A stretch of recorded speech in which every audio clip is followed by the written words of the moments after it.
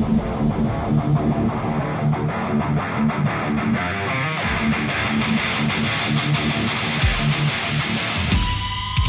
everybody, I'm Ken Pooch Van Druten, and that is... This is Chris Rabold. Right here.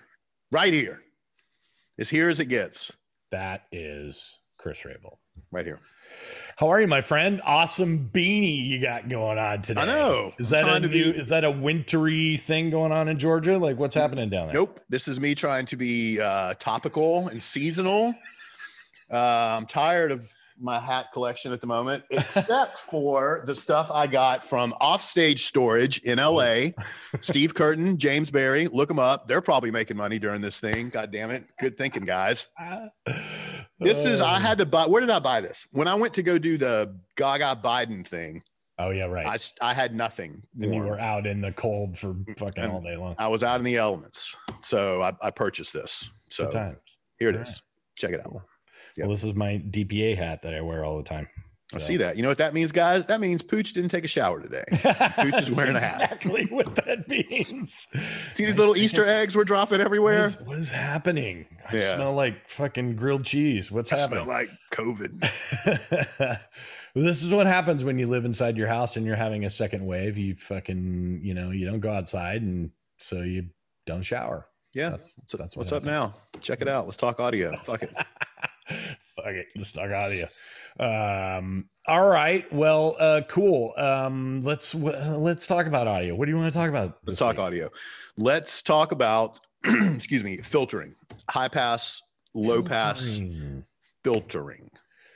I love filtering. Filtering. I love filtering. Your friend. I think that, people don't use high pass filtering and low pass filtering to their full advantage. Like, for instance, just a global kind of question, just to start us off, like, is there a channel on your desk in a 125 input desk? Mm-hmm. Is there a channel where you don't have low pass? Yes. I had a feeling that's what you were going to ask. Yes. But like, very few. Yes. They would be, to answer your question, not any on a kick drum, unless it's some sort of creative use resonant filter type thing. You know what I mean? But it's not a normal thing. Like, you don't. No, that's not a normal default thing. Kick drums don't get it. Bass rarely, but sometimes. Not quite often, but sometimes.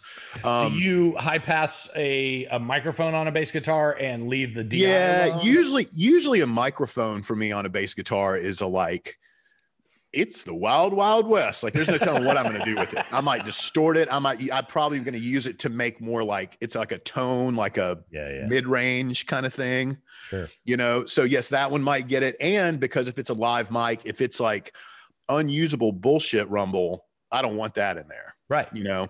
Other places that don't get them, I don't high pass toms as a rule. The only reason I'm high passing a tom is I know, because I was thinking, and I was thinking about doing this one, that I know in your session I saw some things where you do. I don't high pass toms unless it's a resonant thing. If like the mic stand or the something's like, so I don't do toms. Huh. I don't by default. Of course, tracks I'll leave. I like digital sources. I fully expect to, but I don't by default. A lot of these other things that we're going to talk about, I mean, I do it before as I'm building the session. Totally. So I guess that's it, really. It's just kick, bass, and toms. Rarely, whatever. Kicks never. Yeah, what I just said, those things. Yeah. Well, and electronic stuff, I don't, but I will. I expect that Korg Triton to give me way more 80 hertz than I would ever want out of a piano, Right. Yeah. Right. So basically it's the channels that you are saving to kind of have energy in the sub range, right. 80 and below, and part of what makes a really killer mix is having, intelligibility in those channels in that range. And so part of the reason that we use high pass filtering on the rest of all the stuff is to make space for those things. Mm-hmm. And so I'm exactly the same way, except for toms. That was an interesting thing. I am even on a floor tom, I'm putting in a little bit of high pass filtering just to get rid of that kind of rumble stuff that's there. And also I feel like, see, my EQ on toms is pretty aggressive in general. Yeah. Mine's pretty ridiculous so too. Like a lot of high end, there's high end shelves and stuff to get that, you know, nice attack to cut through the overall mix that I've got going on with drums. Mm-hmm. And that's true also in the low end. Like I boost a little bit of 60 generally, or maybe 100. It depends on what the tom sounds like. 60 to 100, let's say. Although 80 sucks, so it's either 60 or 100. Yeah. 80 is for clubs. 80 is for fucking losers. Like I hate 80. It's the worst. You can have 80 and 400. 80, I knew you were going to say that. I'm with you. I'm kind of coming back around to 80 these days, but I'm doing it on purpose. I'm making myself embrace it. Okay. Embrace 80. Embrace 80 hertz. Right. Give 80 some love. Give 80 some love. No, but I mean, you know, normally low end wise, 80 is a killer. Like, and to me, in PAs, you know, that crossover point of being at 80 is also, and it's round. It's a weird, it's between sub and low end. And it's like, I get it. Yeah. I get it. So, anyway, what I'm saying about toms is that I aggressively add 60 a lot into most of my toms, even rack toms. And then high pass so that there's nothing below 40. If that makes sense. So there's this big bump that has all the nice, you know, boo shit in it. But it doesn't go boo down into sub frequencies. And I'm grinning and laughing because of course I hear 40 hertz. Of course I feel 40 hertz. Of course I strategically go and do things at 40 hertz. But in the way that you're talking, I very rarely feel like I hear it that way. Like I just don't, you know, I'll do it if I have, like, if a gate opens errantly, you know, not on purpose, and it's like, and then I find by sneaking the high pass up, I'll go, oh wow, yeah. But those last two bottom octaves, a lot of times I'm just like, what? I don't know. I don't know. So I'm just, my toms are aggressive in both of those areas, top and bottom. So that when you get into a tom fill that's low toms, you know, floor toms, there's impact almost as much as a kick drum. But still having that nice little high endy, you know, crack to them. And you know, as I was talking to, I was thinking about, there is actually moments where I'm still boosting 60, but the high pass is above 60. Right? Because it's a, you know, it depends on the curve of the filter, right? Maybe talk about that. Like, what are your, there's options on consoles. Sometimes there isn't an option, but do you prefer a low pass filter that has a nice curve in it? Or do you want one that's like super?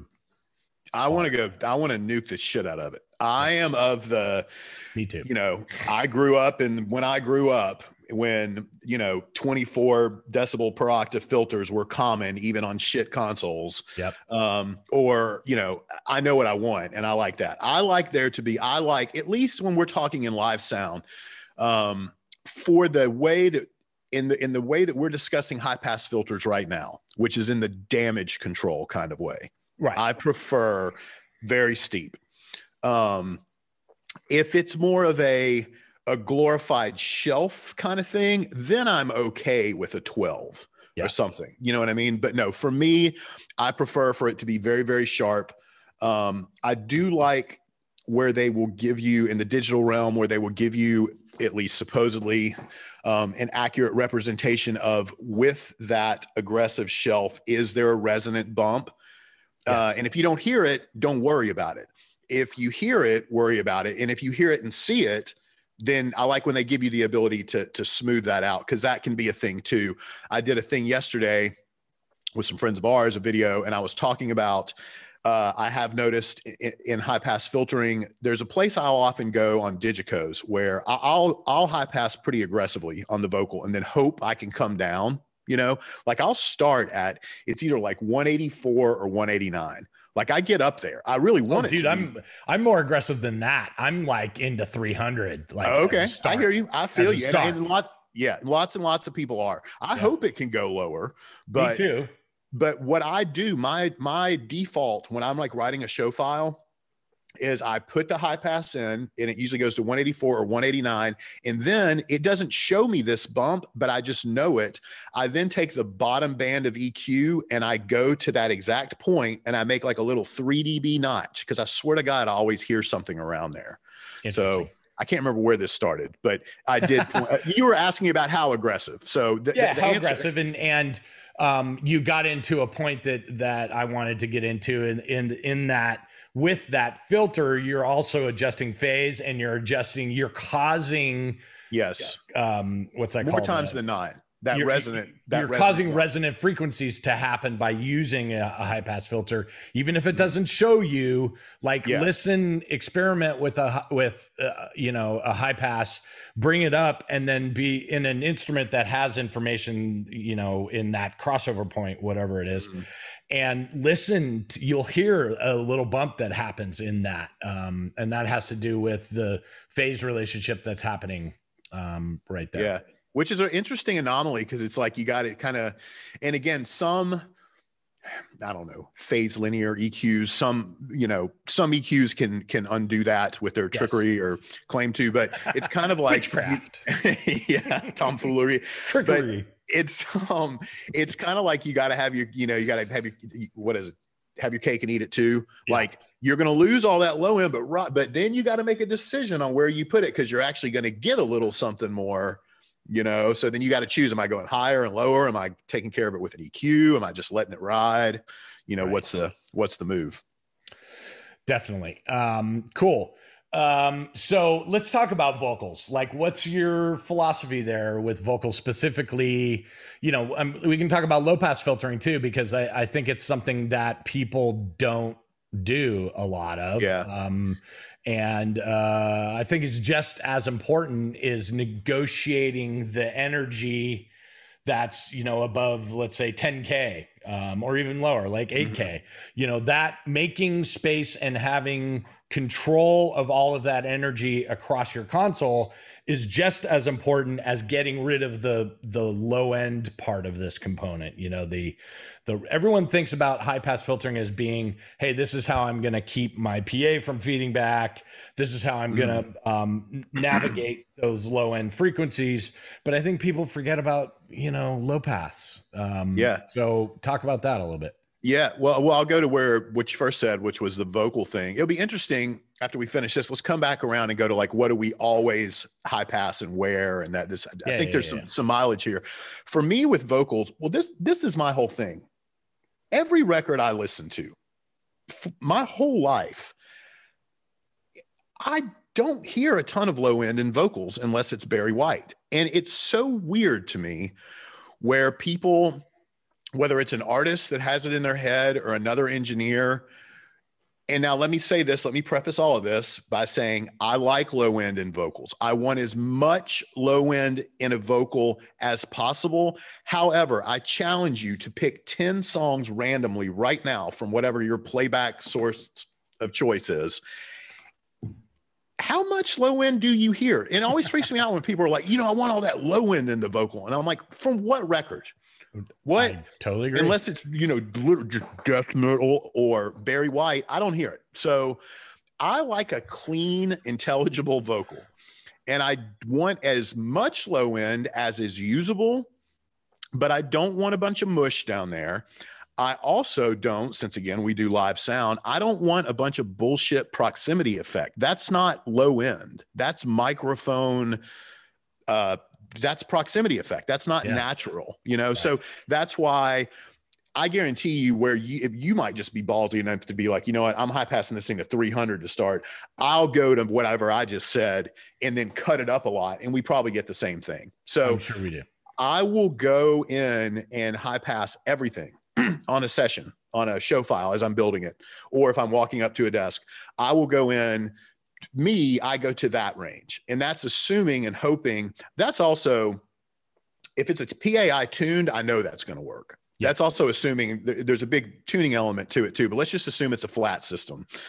Flat, you know what I mean by that, guys, right? Like it's linear. It's linear. It's not some bullshit hype system. Yeah. So no, I go in with vocals always expecting to high pass that. I was saying that, you know, you mentioned on the toms where you'll high pass at 40. I can't tell you how many videos I've watched, you know, YouTube wise, where the guy's like, listen to what happens when I engage the 80 hertz high pass filter on the vocal. And I'm like, nothing happened. Nothing happened. Nothing at all happened. There's nothing there. Especially because I'm watching that person sing from back here. Nothing happened. So, you know. I know. I mean, I think it's a common mistake that people make in making that vocal intelligible is not high passing enough, right, in a vocal. And, you know, listen, we all like that sound, but really it's like low mid more than it is lows. That's it's not lows. Yeah, it's right. It's 250, you know, or 200 sometimes deep, you know, it dips down into there, depending on the vocalist and the proximity effect and all those kind of things. But anything below that in a vocal is just nonsense. You're making, especially since it is your hottest thing in your mix. It is the loudest thing in your mix, or it should be. And to make that be, you know, the lightsaber of sound that has has 40 hertz in it is just explosive. Dumb. Yeah. So what about you? When you make up a show file, do you have like a default or every high pass filter in and on vocals? Oh, on vocals. Yeah. Like I said, at 300. Yeah. It's in and at 300. And by doing that too. But I will tell you, that is the default. So like I start my file, and the minute that I hear vocal, the first thing that I grab is that high pass filter and find the spot where it's like, you know, there's still meat of that vocal. Yeah. You know, so oftentimes I'm turning it down from 300. But dude, I mean, there are times, Chester Bennington, from Linkin Park, I think his high pass was upwards of 400 because he's doing this shit too. Correct. That's exactly what I was going to say, because he is the cupper, and there's tons of that information. And so by shifting the high pass filter up in there, that information is still there, by the way, you know, even though there's this, you know, 12 or 24 dB octave thing, that information is there. And even though it's at 400, that doesn't mean that anything below 400 is gone, you know? Right. It means that anything below like 200 is probably gone. Anyway, so that's my go-to is 300. You know, I'm going to have some like standard high pass settings that are like go-to, you know, snare drum. That's, you know, high pass to, I don't know what the number is, but it's, you know, whatever, 150 or something, you know, is where it starts. I tend to, my setup file tends to be over high passed. So when I hear something, I know that the first thing I'm going to reach for once I gain something up is the high pass filter to knock it down a little bit until it's the usable point. Does that make sense? It does. Which is interesting. I tend to under high pass. Oh, wow. Interesting. But I have them. They're engaged. You know what I mean? Yeah. I do start, but I'm with you because it's one of the first. It's like, it's funny when we started this video, you were saying, you know, it's maybe an underutilized tool or this and that. Yeah. Hearing you say that, and I'm usually the guy that's like, I'm so open-minded, I can believe most things. And I'm just like, I can't even believe that that's a fact. Like, to me, that's the first thing you grab once you've gained an instrument or an input. Absolutely. Rather.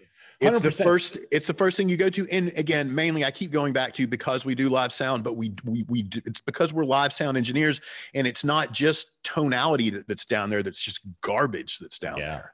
But I don't know about you, but that's the first move after the game. It is, absolutely. So, whenever I do master classes and stuff, I always talk about my 4 fundamental things. And, the first thing is obviously mic choice, mic placement.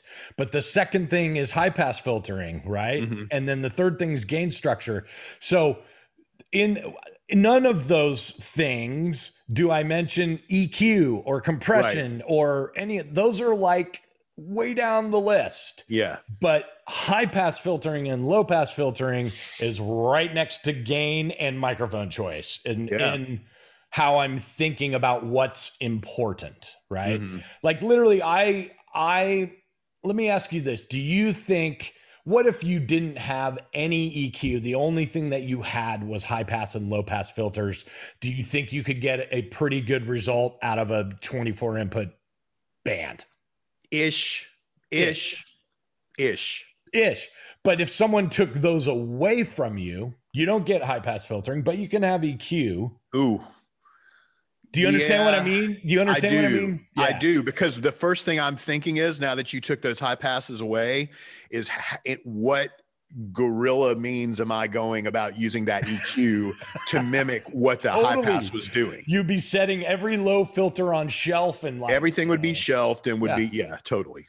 So that's by saying that exercise that we just went through, it shows you how important we value high pass filtering and low pass filtering. I think it's like I said, it's the second thing behind whatever mic choice I make and placement. That's a good point. That's I guess to me it's like such a no-brainer, but it's come up a couple times in the past couple days, and then we're talking with you too. I guess to me it is so obvious. Yeah. Of how critical it is to utilize. Now, I'll tell you this. I don't, and I do know that you and I differ on this one. What? I don't. We differ? I know. How is that possible?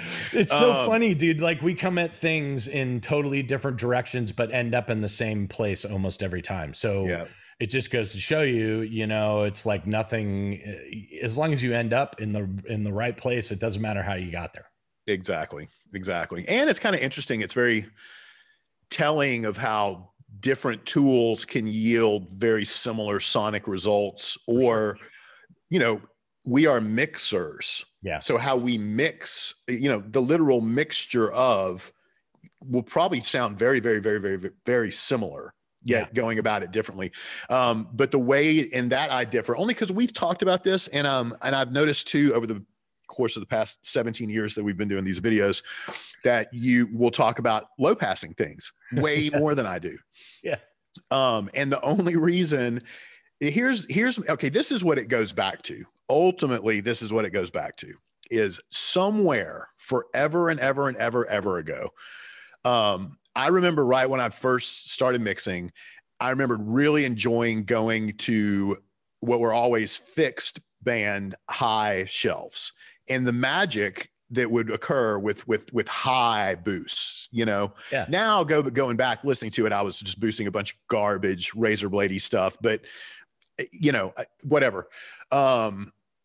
And I also you can sorry to interrupt you, but you can have like immediate definition show up in your mix if you start cranking a bunch of high end into stuff. You can. But the result after time is like it's the same way that you can come up with a really clean mix by cutting every last bit of 125 to 250 hertz. Yes. And then in the end, you've got this anemic mix that has no groove at all.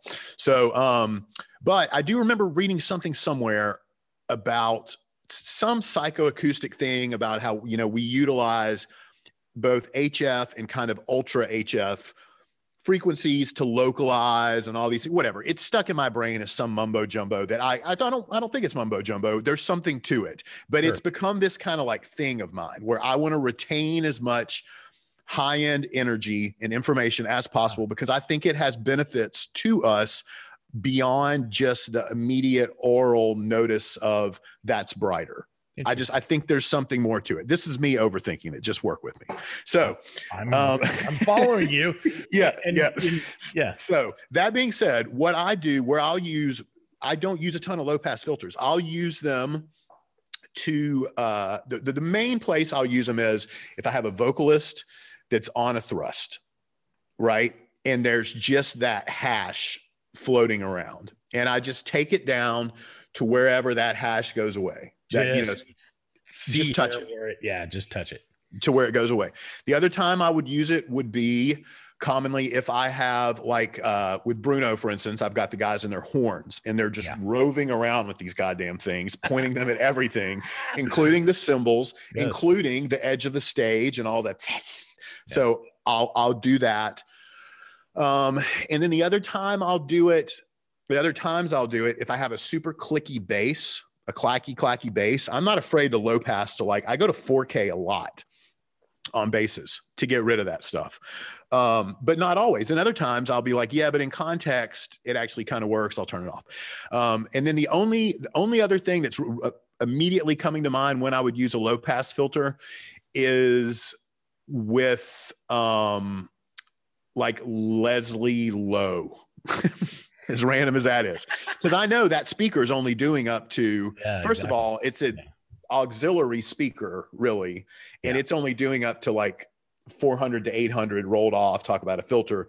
Those are the instances where I'll use low passes. Otherwise, I don't ever really think to turn one on unless something's wrong. But I know you will go, I've heard you talk about guitars, and you're known for these gigantic guitars. You'll use them pretty aggressively from the jump on guitars, right? I do. Yeah. I mean, there really isn't, even in heavy metal, heavily distorted guitars, there isn't a whole lot of information above 10K for sure. Right. Sometimes even 8K. And I really find, well, here's the thing. All right. The way that I tune PAs, I think is a little bit different than yours in regards to all of that super high-end sparkly bit shit.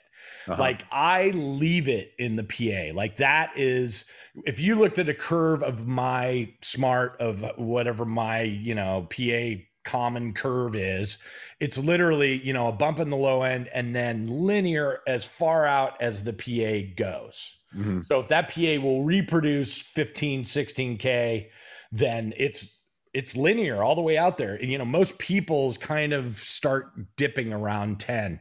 Mm-hmm. And I do that on purpose because I feel like some of the inputs that do have really nice information up there, like the sizzly bits of cymbals and, I'm trying to think what else, maybe some playback things that have some really cool little, sizzly stuff in them. If I can get rid of the other information that's on that stage and open up that ability to use that clean linear information of 10K and above, I do.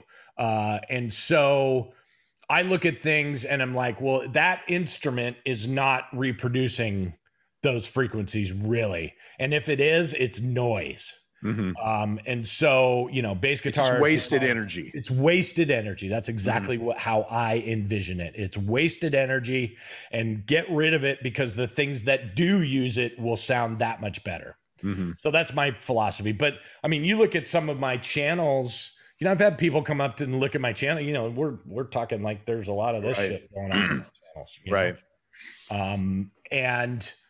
And I always go, people don't realize that there are things like vocal that, there isn't usually any 14K in a vocal. Right. And they think there is. Mm-hmm. And it's like, well, no, that thing doesn't make that frequency, Yeah. In fact, what they might be wanting to hear, we've talked about this before, is an artifact of an EQ. Correct. Used in a creative way to make that. To get the air. God, listen to any Justin Bieber type vocal, all that. I can't even reproduce it because it's not real. All that stuff on top. That's just all boost. Yeah. That's true. It's true. Yeah. That's my thing with low pass. I take most things that don't have that energy up there and just say, well, it doesn't need to have any energy there. So I'm going to, you know, scooch her in. So I end up with low pass on vocals and guitars and, you know, all kinds of shit. Generally not drums. Yeah, not really drums for some reason. I like some of the super high clicky shit. Yeah. Like in my toms and my snare drum and stuff that a low pass filter would not be appropriate to eliminate that stuff. But definitely guitars and vocals for sure. Yeah. And I figured in our conversations, you know, I've always known, I mean, obviously, like I get why it's the same reason that I high pass. I mentioned the things that I don't. I high pass the shit out of everything else because it's just unneeded, unnecessary, unusable stuff. You know, I mentioned where I've just got this thing about, you know, whatever, retaining HF where I can. But I feel like most PAs reproduce mid-range very, very well. Like let's say from 100 up to 10K, most PAs got that magic. Yeah. Where you notice what separates the men from the boys, in my opinion, is that crossover where the lows go into a sub and the way that a PA handles that information, and then the way that a PA handles 10K and above.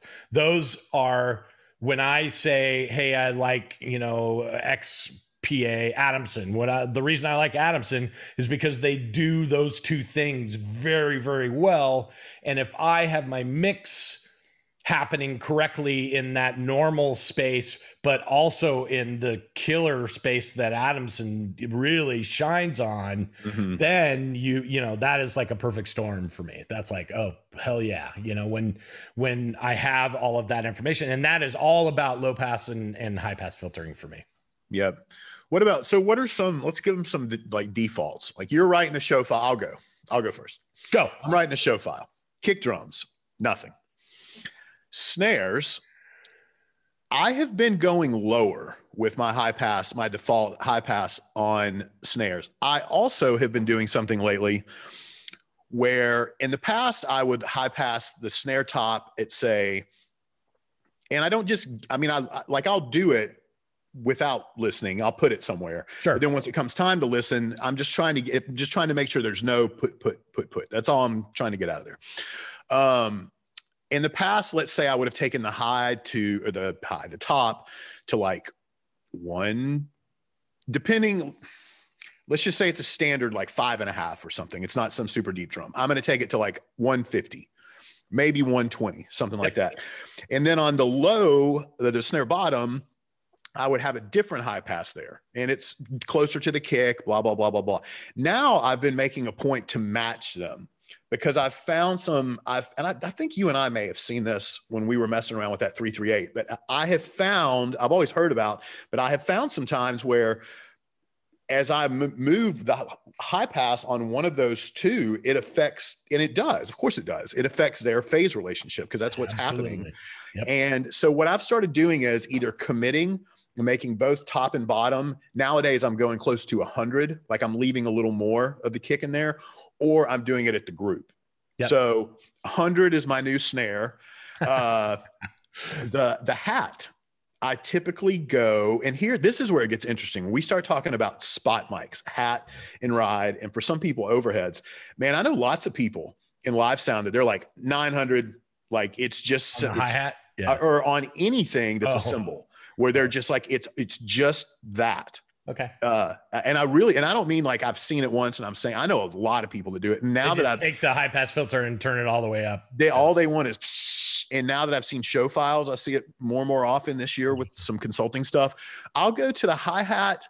The highest I'll go is 400. And I'll usually end up like more like 250. Yeah. On there, because there's some chunk there, but I'll also there's great information down in there. I hear you, but man, and I'm even thinking of, now that I'm thinking about it, I watched some video not too long ago, very well respected engineer, and a super badass engineer, and on his, I swear to God, I think the hi-hat was like 1.1K, was where it was. I'm not kidding you, man. Huh. So anyway, the hat, I'll do that. I'll take it to like 250, but I'll expect to put a little notch in there somewhere if it's too chunky. Yeah, I just said toms, I don't do anything. Ride, I will go higher. I'll go to like 400 because it's living right down there in the drums. And then on overs, if they're overheads where I'm really expecting to get some drum kit sound out of them, and let's just say it's a reasonably noisy stage, I'll go to 160, hope I can stay there to get some meat, but expect to maybe have to go up to 200. Love it if I get to go lower. Yeah. So those are my defaults for those. What about you? That's pretty much my deal, minus the toms. I definitely do some high pass filtering on toms, but yeah, kick, leave alone. Snare drum, I'm absolutely of the same mindset that whatever high pass setting that you do to the top is what becomes the lower high pass filter, because there's a real weird relationship that happens there when you have two microphones that are pointing at the same drum and are pretty close, depending on how thick the drum is, you know, piccolo or whatever. And that phase relationship can get smeared really easily if the placement isn't right and if the high pass filtering is different. So yeah, same high pass filtering there. I first of all, let me just say, I love the thunk out of a snare drum. It's like, I think it's ingrained in my soul, that 80s snare drum, you know, that has that. It's the holy grail. You know, if I get that going on, I'm like, hell yeah, man. Isn't it funny how if the snare is good, I don't sweat a single other input, man. You know, no big deal. Snare, right? Yeah, I know. It's true. Yeah, because I think it lives in a place that drives like everything around it. And if that particular thing, which is pretty upfront in your mix, a snare drum is usually, you know, if that's killing, like if that's awesome, it has, you know, something about it that makes it awesome, I think it really helps your mix. So that's why. But I tend to do high pass filtering, you know, 24 dB high pass filter, and then boost a little bit in it with an EQ in that low end, which kind of makes the filter, the 24 dB filter, kind of go even more wanky, like even more straight, if that makes sense. It does. I get it. So instead of this, you know, nice whatever filter, and let's say that this is 100, but there's still all this information that is, you know, 80, 50, 40. If you have a really good high pass filter that's more like this, that's great, because then 50 and 40 go away quicker. But if you add a little bit of boost right here, low end wise, it kind of makes the filter do this to me. So I get that 100 of a killer snare drum, you know, 100 to 150 of that killer snare drum, and then definitely have almost a brick wall filter below that point. Yep. So that's what I do with snare. I you know, I'll do different EQ top and bottom as you do. You know, you're getting that, you either want the snare-y sound from the bottom, you know, so that's EQ, not high pass and low pass. But hi-hat, definitely I'm in the same boat with you. I like a chunky low hi-hat, but it can't have any sort of wind noise, right? And it can't have you know, like the placement of it, clunk. Yeah. The placement of it really matters. But if you get the placement right, then you can scooch that high pass filter and get all that really interesting information. When a dude's doing all kinds of really cool ghost note stuff, that to me doesn't punch through in a high pass filter situation when you crank it all the way to 900 or whatever and only have that shit of the cymbal. It doesn't translate, you know? So yeah, I'm of that school too. High pass filtering on toms, you know, like I told you before, I do that. And then overheads are kind of the same. I may be a little bit higher than 200. to start. Like I'll go to like 300 as a starting point, and then try to scooch down as much as I can Yeah. without getting all the rumble stage. I end up, on stages like, Iron Maiden stages, like ridiculously loud.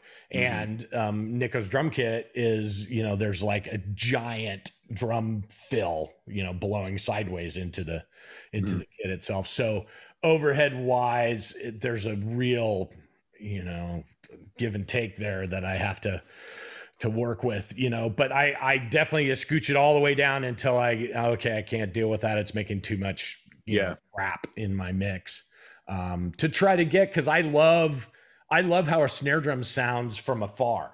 Yeah. That's really what I'm looking for, is maybe some toms and that snare drum to have some capture of that in almost a recording room kind of a way. So yeah, that's my drums. High pass. Yeah. I would love, with high passing on overheads, it's a very lofty goal that it's going to stay low. Like not only is the high pass going to go up to oftentimes to remove bullshit, EQ moves are also going to be made that have nothing to do with the sonics of the drum kit. Like I'm going to be pulling so much 800 out of there sometimes to just lose the room or the drum fill or the whatever. Yeah. I think it's, when you turn me on to, I'm having a Mojave. Yeah. Mojave. Sorry, Mojave. Love you. Yeah. No, when you turned me on to Mojave's, that was a moment of like, 100 times less EQ, like not having to reach for that 800, not having to reach for 4K, not having to reach for all the super sparkly bits that were just destroying my mix. Literally, it was like put up the Mojave and high pass it and you're done. And so it matters, I mean, there's overhead microphones that I despise. Oh, same here. Particularly, let's be fair, in the realm that we work in. Yes. You know what I mean? I watched someone use those microphones, and I'm not going to say it because I don't want to alienate. I'd so badly want you to, but yeah. Well, I don't want to alienate anybody. I mean, there's, it's not like I haven't been vocal about it in the past, but it's like there are some like pencil condenser microphones that are worthless as garbage. Fucking overheads, and people use them all the time, and it's just like, I don't understand it. I get on one of those and I'm just like, high passing to 500 and cutting everything that I can and hating everything and hating it. White noise trash. Yeah. That's what it is. That'd be a good shirt. White noise trash. That's the way I feel sometimes. Yeah. So anyway, so I believe that my choice, especially in overheads, makes all the difference, because then you're allowed to pull that high pass filter down a little bit and get some more of that information. So yeah. Well, continuing the trend. So moving on, what about you? I know you oftentimes will high pass a bass, right? I do. Yeah. Do you have a starting spot? I think I generally take a microphone, a bass microphone, and it sits somewhere about 80. And a DI, I find with most bass guitar signals, if I high pass to up to like 50, it makes the overall tone of the bass guitar come alive in a PA that has overemphasized subs. Because so you're using it when you do that. It's more of like in an EQ move, knowing that there's still some there. Yeah, exactly. Yep.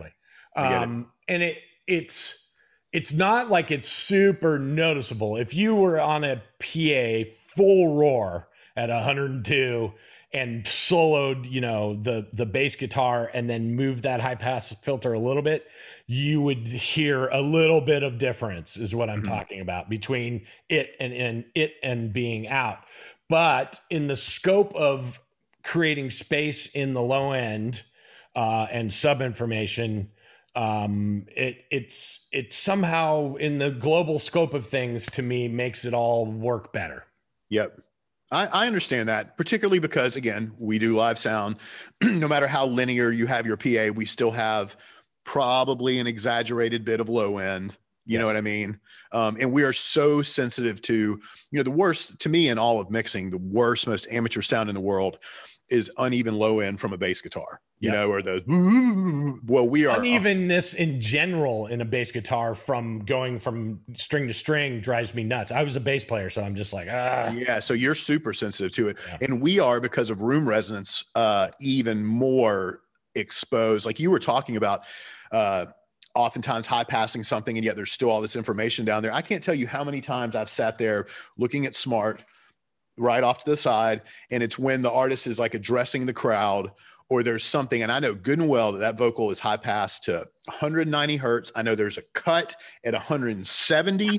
I know there's a cut at 250. Yes. And he or she goes, poof, and I watch this 110 hertz spike happen. Yes.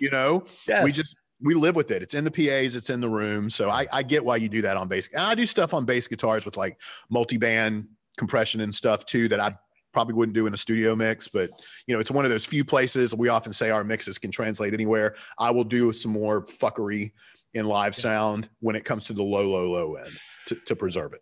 Get your fuckery right. Get your fuckery right. Cool. So how about guitars for you? Because I know that you don't low pass, but you do high pass. What do you high pass? I do. And this is the one I'm genuinely curious about this with you, because when I was going to do some gig a few months ago and I was sitting here dicking around with LV1, I was like trying to learn how to save rack presets or something. And then I in turn found how to load presets, and I found some Pooch guitar thing. Yeah. And the whole thing was like, it was high pass, way lower than I thought. And there was something else going on and I've always been like, oh, wow. So I was wanting to talk to you about this. Now, mind you, I have never in my life, except for when I was like a house guy in clubs, done like drop tuning bands. You know what I mean? I've never, ever, ever toured with a band like that. It's just not something I deal with. So I will go to, on guitars, I'll start with it at like 160 and hope I can drop it. I'll never forget reading in the 90s an article in Mix magazine. This is back when I wish Pooch and Rabold was around then. I mean, I would have eaten all of this shit up. Yeah. But I remember I read every article that came out and believed it, and then tried it, and then stuck with whatever ultimately worked for me. But I remember reading something with Jeff Beck's engineer, and he was talking about how he high passed it. There's nothing below 200 in his guitar. So I'll go up to 200 to get rid of some woofiness, but basically I'll start at 160, hope I can go lower. It's usually like I'll go lower, but then incorporate some sort of low end cut. So the thing is, though, I never do big chunky guitar bands, so that's my answer for guitars. What about you? Well, it depends. Well, Chris,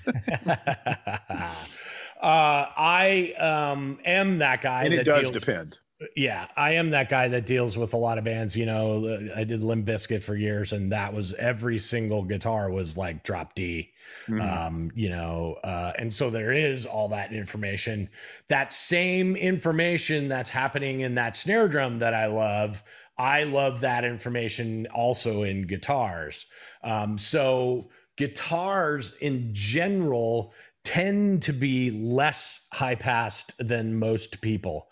I like literally leave information from like 80 and above for the most part in guitars, except for, when the low pass, when I'm like, well, there's no information at 10K. So, right. But I literally I don't have a gut it and set it and forget it thing for guitars. Like, it matters to me what the rig sounds like, so if there isn't that information, if the guitar player is not that chug guy, then I scooch that high pass filter right up to where the information that's coming out of their amp is. And oftentimes that's higher than 150. Yeah. And that's what everyone needs to hear us say. We should very, very, very much point this out. We're talking about like building a show file. Yeah. This is like starting. These are places to start. Yeah. Because guys, you know, we show up with a show file that has a lot of stuff like already. And so we haven't even heard, let's say I haven't even heard this band. I still have like my high pass filters are still set. It's a guitar channel. So I'm going to set that to 100. Yes. Yeah. All these things we're talking about are engaged when music starts coming to us. Yes. You know, and then we couple it with both what comes to us. And if we're building the show file and you do the Limp Bizkit reunion tour, well, you feel pretty good about that 80. Yeah. If I go do, I don't know, Bruno's side project. Yeah. I'm going to 200, man. Nothing's going on below there. You know, like, so know where you are, know the neighborhood. Yeah. You know, I have one of the guitar players in Iron Maiden his tone doesn't have any of that information. And so that one guy, I have the high pass filter up quite a bit, like almost 200, but the other two guys have information down in there. So their high pass filter is lower. So it's like, you know, right tool for the full, you know? Yep. Yep. Oh, and I'll say this too, now that I think about it, like with my, the only big guitar thing that I usually do, the Kenny Chesney thing, all of those guys have usable tone down to 100. Yeah. But there's 3 of them and there's a bass guitar. There you go. So guess what? Like, screw your low end. You know what I'm saying? So well, I mean, that's an art too of, you know, one of the very hardest things in Iron Maiden is making 3 guitar players that all at certain points during the show all 3 of them are playing strats, by the way, through a Marshall. So their tones are super similar. So trying to get that to all work, some of that is high pass filtering, like, you know, one guy is high pass a little bit higher than another guy to give them, you know, space and information. So yeah. Cool. And I guess, I don't know, keys. We don't know. For me there's some patches that are so overemphasized. But I wait and hear them. Like, I know I'm going to do it, but I don't know where keys 1 of a band that has 8 keys. Like, I have no idea where to. Neither do I. So they're always, to me, they're engaged, they're in, but all the way out, you know what I mean? Right.